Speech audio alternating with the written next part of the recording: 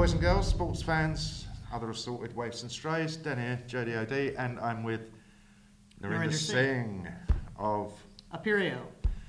And you're the premier, what do you do? What does your company do? Come on. Appirio is a cloud solutions provider. We help the largest and fastest growing companies in the world take advantage of the cloud and turn their companies into cloud-powered businesses. A year and a half ago, you kicked off this CloudSpokes developer community. And I see that this week you're just passing the 50,000 threshold. You've got 400 challenges done. You've had 2,500 submissions. You've awarded, what is it, over $600,000 one way and the other. Why do people come to CloudSpokes as opposed to other communities? What is it that makes that attractive? So let me first start with CloudSpokes is a crowdsourcing community that has developer challenges. Okay. So developers compete and they can win, right? And so if they win, they get money, which is great. And even if they don't win, they get to see the code of the people that did win so they can improve their skills. Right. And that hits two of the core reasons. Right? It's a way of financially rewarding them for their skills that's not trying to say how much hour or effort. It's just based upon how well can you achieve the goal, which is really key because too often we're hidden behind, is it the right person, is it the right skills? Now it's simply about the output of what's created. So it's inherently fair because the best submission wins, not the person that might have been the best or the second best for the job. So the opportunity to fairly be rewarded for their work is one key point. The second is that element of even when they're not winning, it's a way for them to really hone their practical skills.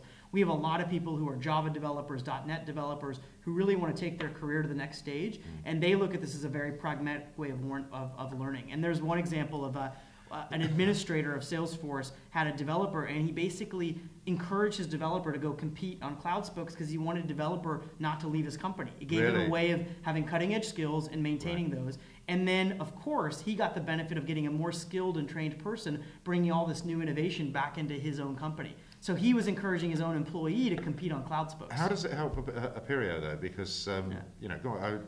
Sure. So, I mean, the big piece for us is that we like the idea of if we are, SaaS solutions are great because they get better every quarter, right? Each quarter they get better. Why aren't services that way? Why is it that it never seems to get better? It's always just expensive. And we said, we started the company with that objective, and if we're constantly trying to disrupt our own model, then no one else can do it for us. Right. And so a big part of it is to use it to constantly improve the rate of services. The other part is that our goal as a company is to do to Accenture and Deloitte what Salesforce did to Siebel, what Workday is doing to PeopleSoft. And the only way to do that is at scale is by having volume. So for us, it gives us an incredible workforce of the best people on the planet who can help us tackle any size challenge. That's one big thing. The second part is it leads to our company thinking about components.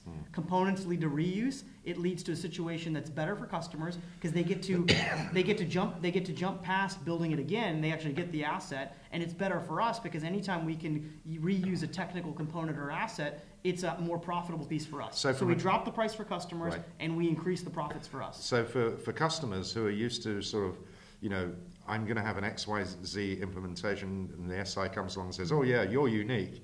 You're slowly but surely breaking down that particular wall. We ask the question, "What makes you unique?" Right. Because it's not everything in that implementation. Right. And let's focus on the work with you hands-on in what's unique and use the community, use reusable components to really diminish the time we're spending on what's not unique. And you know what SaaS taught us is what's not unique is the hardware and software you run to use it. That's what led to cloud. We're trying to do the same thing to services now. Boys and girls, Narinder, Appirio, pretty good model. Thanks for your time, mate. Thanks a lot, Dennis.